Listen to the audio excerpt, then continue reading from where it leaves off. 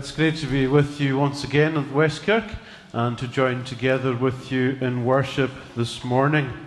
I want to read, as we start, a short call to worship from Psalm 96. Sing a new song to the Lord. Sing to the Lord, all the world. Sing to the Lord and praise Him. Proclaim every day the good news that He has saved us.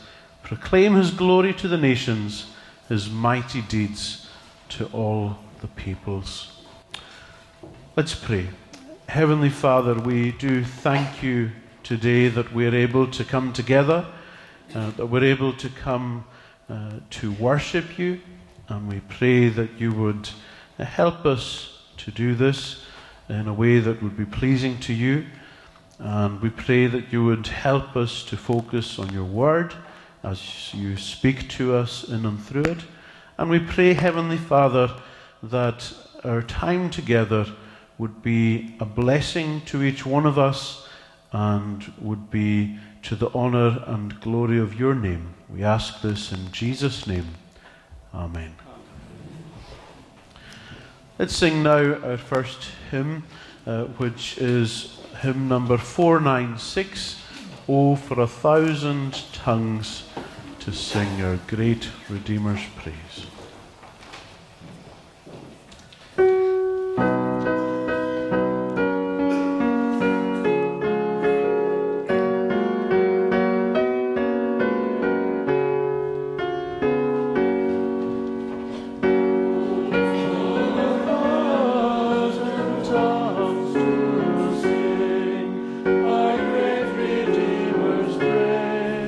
My great Redeemer.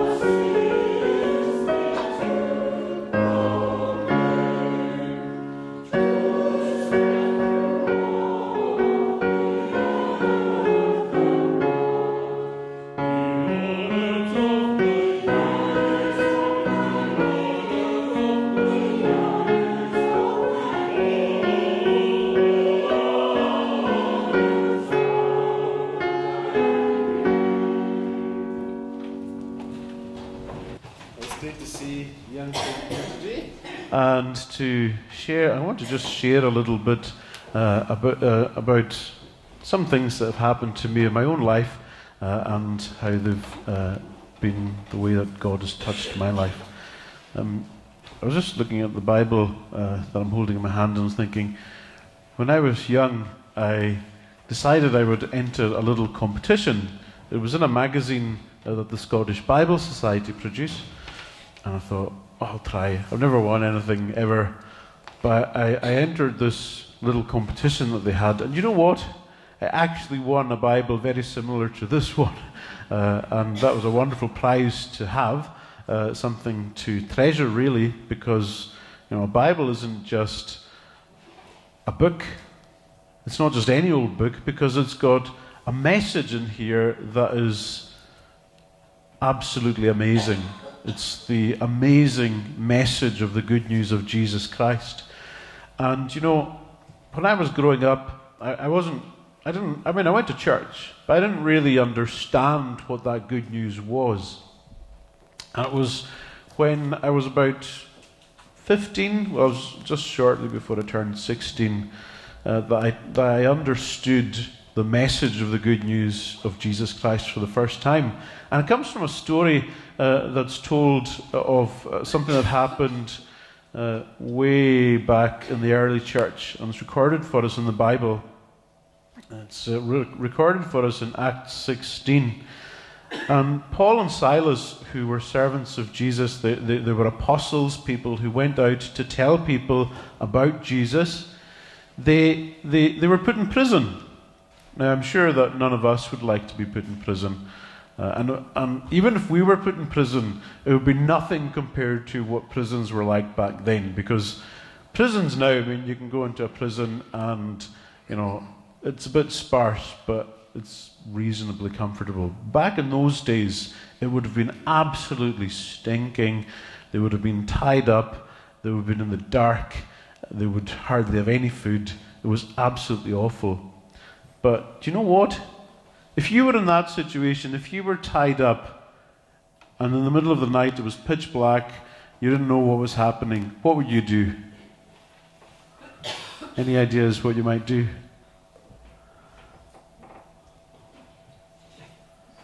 Would you sing hymns?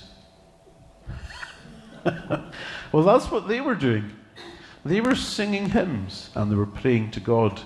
And God answered their prayers. And all the doors in the prison opened. Sounds amazing, but that's what happened. And the guy who ran the prison, he thought, that's it. I'm a dead man, because the Romans did not take kindly to their prisoners being let loose. And he thought, I'm just going to commit suicide. It was really horrible, a horrible situation. But Paul shouted out to the man not to harm himself. And he didn't.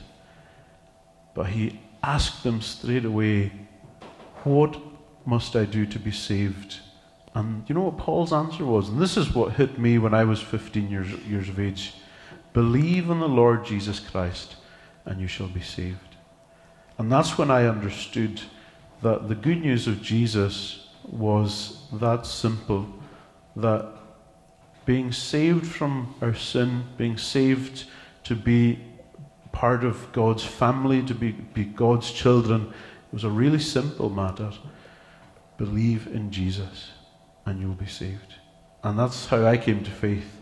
And it's a simple story, but it's anchored in this truth that faith in Jesus is the answer that we need in this world.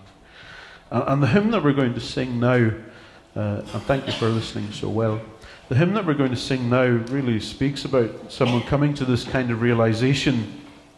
It's hymn number 33, And Can It Be That I Should Gain an Interest in the Saviour's Blood. That's really understanding why Jesus died for us, and speaks about coming to understand all of that. A really, really wonderful, wonderful hymn. And I think the choir are quite happy to be singing it today, from what I understand from them. And I hope that you'll enjoy singing it as well, as we think about what we sing here. But verse 4 says this: long my imprisoned spirit lay, fast bound in sin and nature's night. Thine eye diffused a quickening ray, that's light coming into their experience. I woke, the dungeon flamed with light. We're just thinking about another prison, but this is another story of someone who felt like they were in a prison, but when they understood who Jesus was for them, it was like everything lit up. And when they came to understand that glorious good news of Jesus. So let's sing this hymn now, And Can It Be?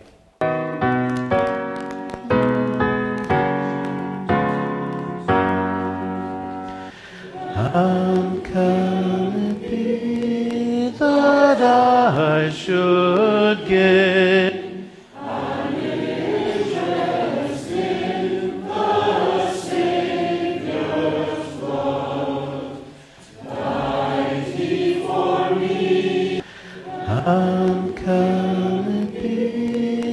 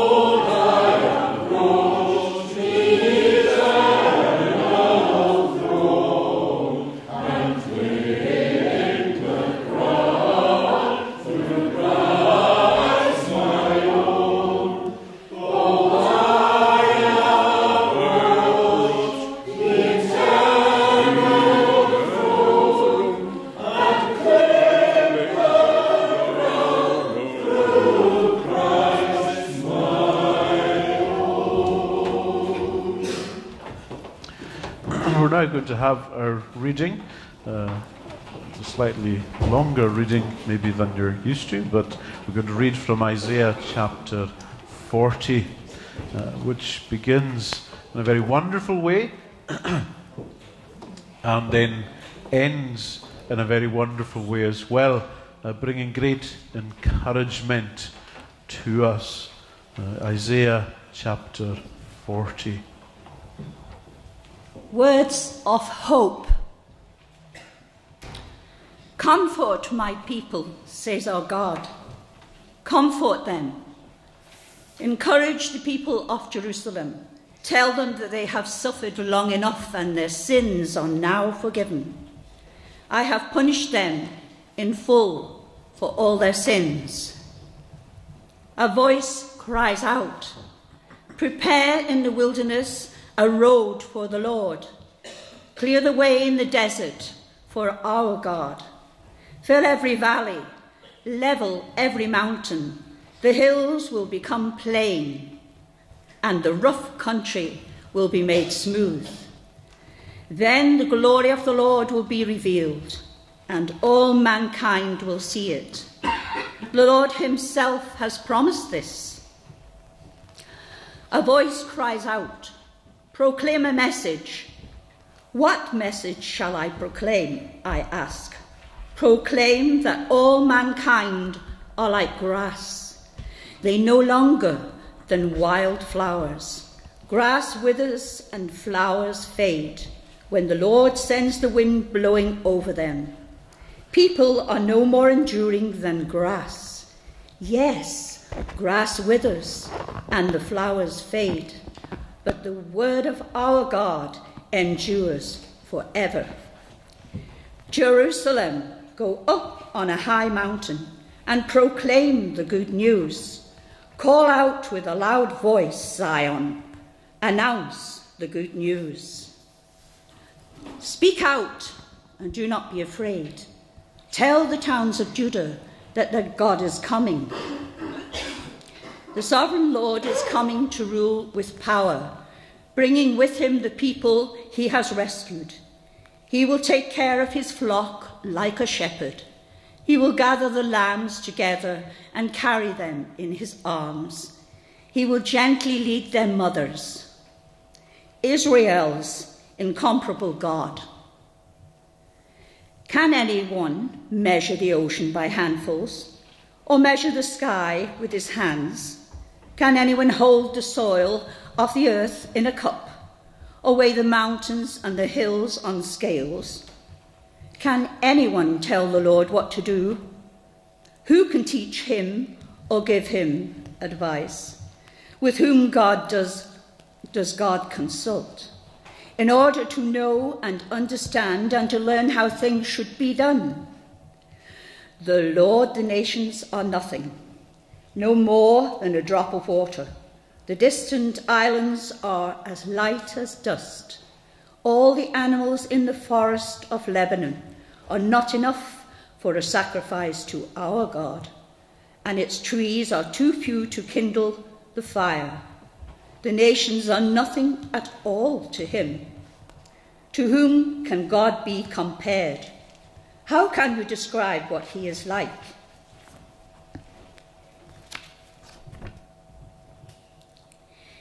He is not like an idol that workmen make, that metal workers cover with gold and set in a base of silver. The man who cannot afford silver or gold chooses wood that will not rot. He finds a skillful craftsman to make an image that won't fall down. Do you not know? Were you not told long ago? Have you not heard how the world began? It was made by the one who sits on his throne above the earth and beyond the sky. The people below look as tiny as ants. He stretched out the sky like a curtain, like a tent in which to live. He brings down powerful rulers and reduces them to nothing. They are like young plants, just set out and barely rooted. When the Lord sends a wind, they dry up and blow away like straw. To whom can the holy God be compared? Is there anyone else like him? Look up at the sky. Who created the stars you see? The one who leads them out like an army. He knows how many they are and calls each one by name. His power is so great, not one of them is ever missing. Israel, why then do you complain that the Lord doesn't know your troubles or care if you suffer injustice? Don't you know? Haven't you heard? The Lord is the everlasting God. He created all the world. He never grows tired or weary. No one understands his thoughts. He strengthens those who are weak and tired. Even those who are young grow weak. Young men can fall exhausted. But those who trust in the Lord for help will find their strength renewed. They will rise on wings like eagles. They will run and not get weary. They will walk and not grow weak. Amen. And thanks be to God for this, his holy word. Thank you very much for the reading today. We're going to sing now from hymn number 473, My Hope is Built on Nothing Less Than Jesus' Blood and Righteousness. Let's sing this hymn to God's praise.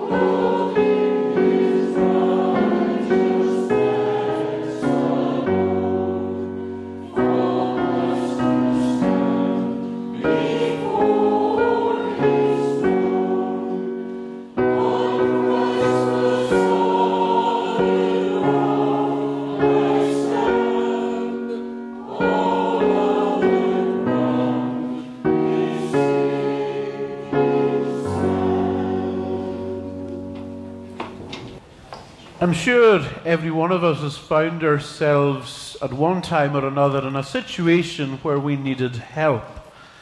Because we'd got to the stage in whatever situation we were in where we were out of our depth. Maybe something had gone wrong with our computer and we simply couldn't fix it.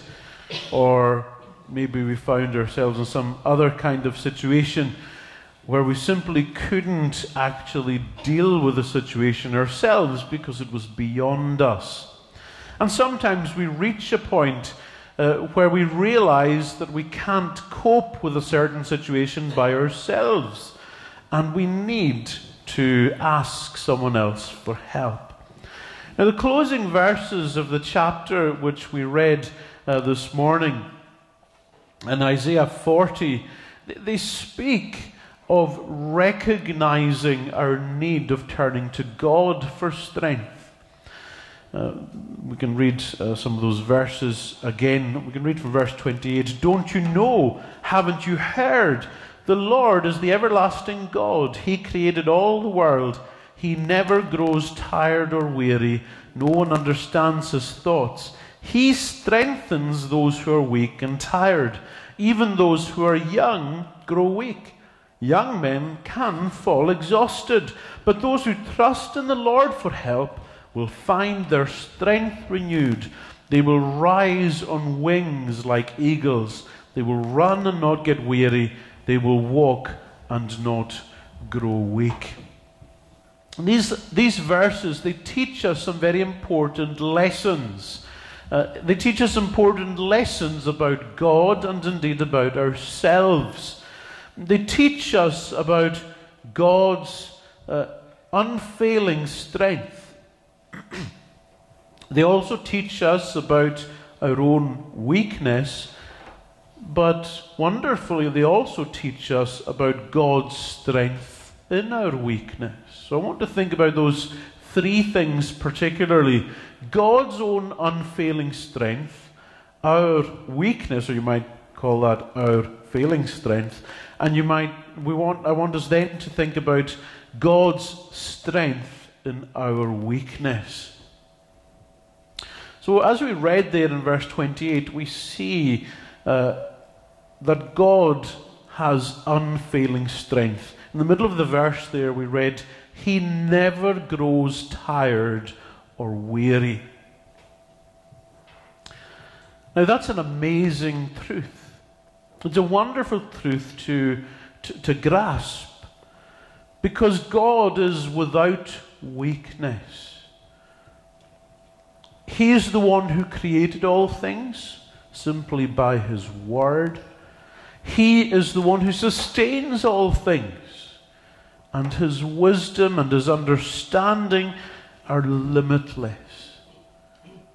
What a wonderful reminder for us of how great our God is. Now the prophet's intention, the prophet Isaiah's intention in bringing these truths before the people to whom he was writing wasn't just to give them some kind of list of things that were true about God. It wasn't so that they would have some bank of knowledge about God. He had a very practical reason why he was writing to them in this way. We read at the beginning of the chapter, we read this: "Comfort my people, says our God, comfort them. Encourage the people of Jerusalem. Tell them they have suffered long enough." Isaiah was writing to people who had suffered. They'd gone through very difficult and challenging times. And so when Isaiah is telling them this truth about God, he isn't just giving them a truth to store up in their truth bank. He's giving them something that relates directly to their lives. And sadly, all too often, what happens with theological truths is that we simply pigeonhole them away somewhere. We record them, but we don't really connect them with our lives. And when that connection between the truth of who God is and the connection between that truth and our lives is lost, then these truths become, in essence, meaningless for us. Even though they have great meaning for us, we miss what it actually means. And God has revealed to us who He is and what He's like, because He is a God who is involved with this world. And we see in the Scriptures that humanity as a whole has come into a place where rebellion against God is something that affects every single person. But nonetheless, we see that God still takes to do with such rebellious creatures as we are. And He takes to do with us in a way that He intervenes. We thought a little bit about that with the children, how there is a great message, there is good news that Jesus came into this world to save sinners, to save people who are affected by this rebellion, this almost innate rebellion against God. And so when we read this message and we see what Isaiah is saying as he is comforting a people who have tried to follow God and they've struggled in following God, we see something that's really, really important for each one of us to understand. And that is that we may struggle. We are weak in and of ourselves. We may try to live our lives in a certain way, and yet we may struggle to do so. We may struggle with matters of the faith. We may feel very weak when it comes to matters of faith in our lives. But God comes to us and He says that He never grows tired or weary. Maybe you've struggled in your faith. Maybe you've come along to church over years, but at the same time struggled. Or maybe you've been coming for a shorter time to church and you still struggle with your faith. You still struggle to lay hold of what God actually has for you. Well, these words come as words of encouragement. Words that encourage us to lay hold of who He is. Because He is the one who comes and says, I will be your God and you will be my people. He says that to those who follow Him, who put their faith in Him. And He says here that He will be our strength when we are weak and when we struggle. God is so different from us. We fail, we falter, we tire, we grow weary, but He never does. And that should be a comfort to us, that we can rely on Him. Because even if we fail and falter, He never does. God's strength never fails. So when you're struggling, God is still all-powerful. He is the all-powerful one who delights to help those who ask Him for help. And that's an incredibly important point, because so often we struggle to ask for help. I mean, I'm not talking just about spiritual things, but, in our lives we come against situations and we think, I'll keep trying just to get through this. We try to struggle through at times when really we should have asked for help. Asked someone to come alongside us who'd gone through the situation before. Asked someone who knew a little bit more about it than we did. And if we'd just done that earlier on when we'd been struggling, we wouldn't have found ourselves in the situation that we ended up in, where we were at our wits' end, maybe. God is the one who offers to come alongside us. And in Jesus we see how He comes alongside us, taking humanity on Himself, going through the same kinds of experiences as we go through. Jesus was fully human, is fully human and fully God. In his humanity, he experienced on this earth, he experienced every kind of thing that we can go through. So no matter what situation you face, no matter what temptation it is you face, no matter what struggle you have, Jesus understands what you're going through in a very personal way. He's not a far-off Saviour who isn't interested in, who doesn't have a personal experience to relate to you. He understands what you're going through. And he is ready to come and assist if you will but ask him.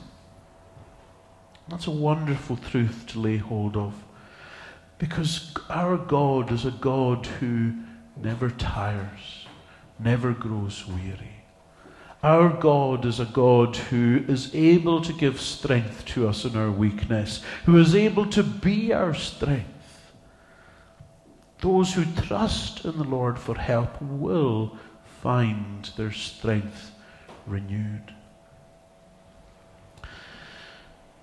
And then we read it in verse 30, we read these words, even those who are young grow weak.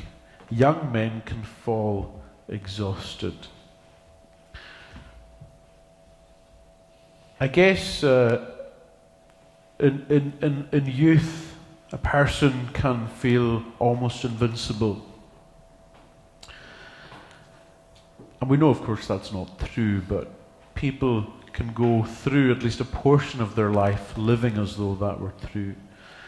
You know, we can look at certain people and see in their lives that there's an incredible strength to them, whether it's physical or emotional or mental strength.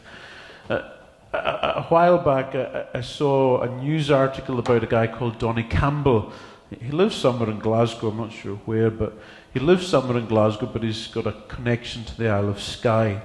And a few years back, he did a run from Glasgow to Skye non-stop. Who of you would like to try that kind of venture? And just more recently, he ran up 24 Munros inside 24 hours. He's an incredibly fit guy, very strong. I'm not sure exactly how old he is. He's not terribly old. But you know, when he reached the end of that challenge of running up those 24 Munros in 24 hours, even though he's so strong, you know what he did when he crossed the finishing line? He collapsed. He collapsed over the finishing line, which is hardly a surprise. But you know, even though he's so fit and so strong, yet he can reach the end of his strength as well. And you know, we can see people who have great stamina, people who do amazing things, yet they always come to an end of their strength.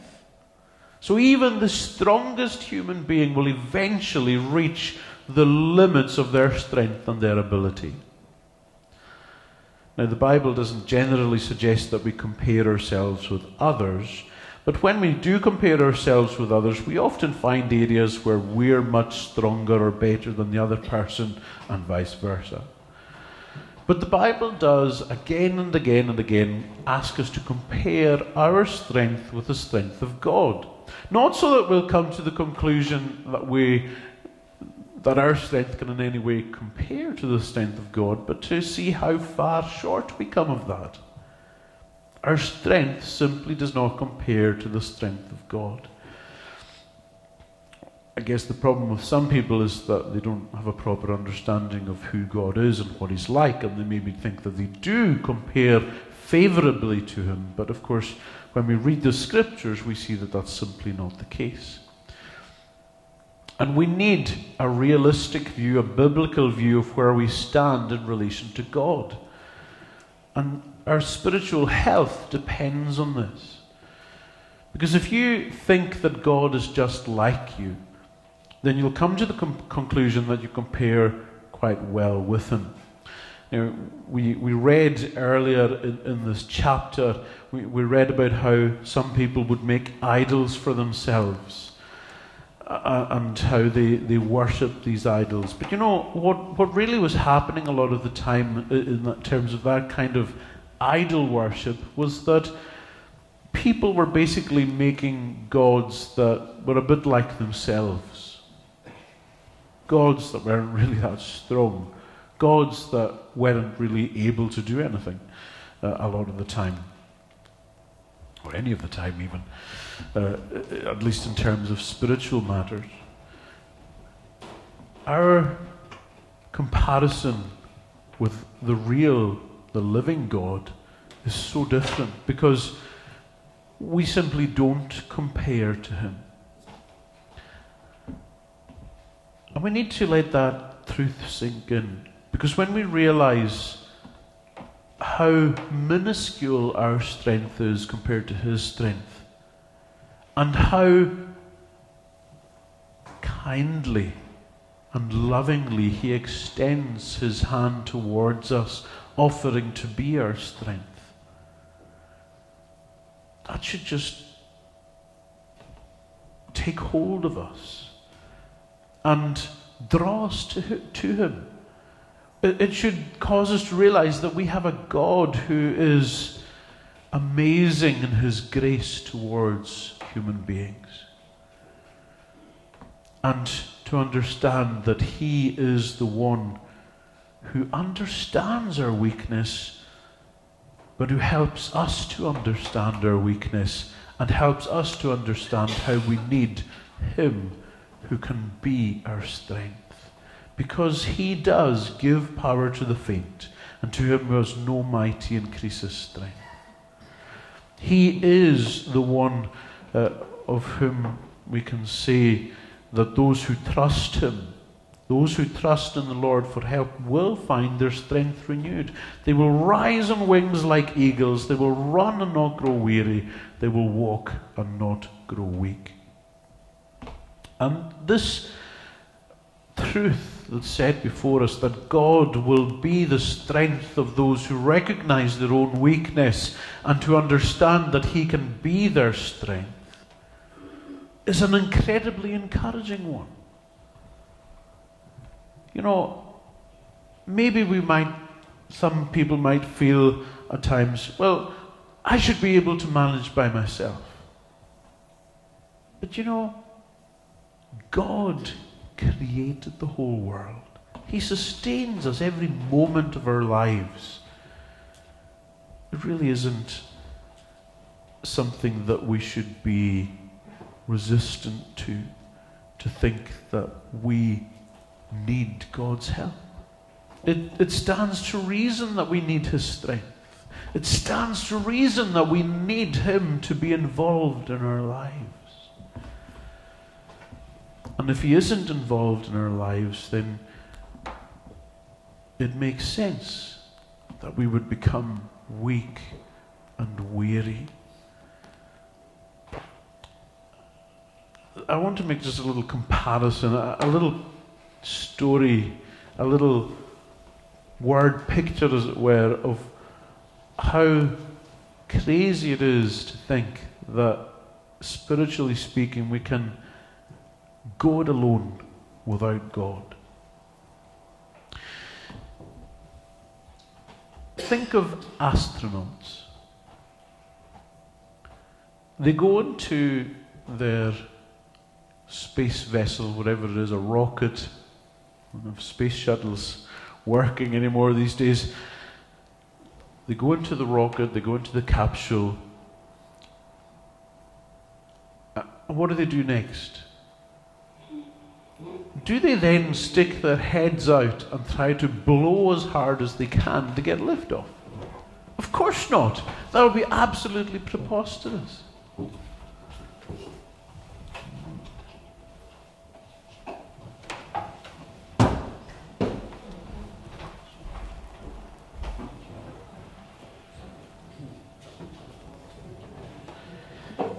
It would be preposterous to think that we could do that. But the Lord is able to lift us up to himself. And that is how we should live our lives, looking to him to be our strength. Let's pray. Heavenly Father, we thank you that you are the great Almighty One. We thank you that you are able to answer prayer. We thank you that you are the one who has all strength. We pray for a friend who's unwell. Pray that you would be her strength just now, and that you would draw near to her. We thank you, Heavenly Father, that you are a God of grace and of mercy, and we ask that you would grant us your presence and your blessing just now. We ask these things in Jesus' name. Amen.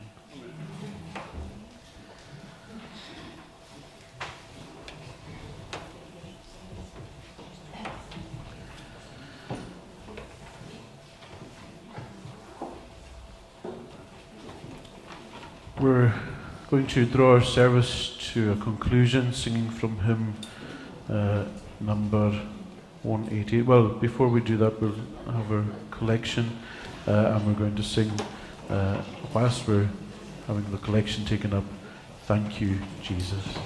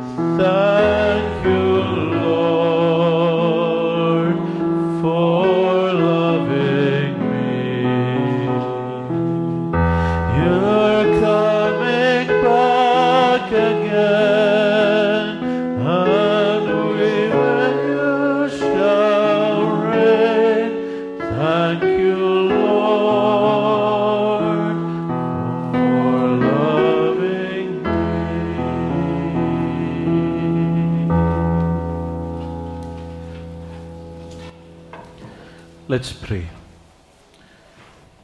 Heavenly Father, we thank you for all the ways in which you provide for us. We thank you for your spiritual provision, and we thank you for the temporal provision that you grant to us. We thank you for the way in which you provide for our needs.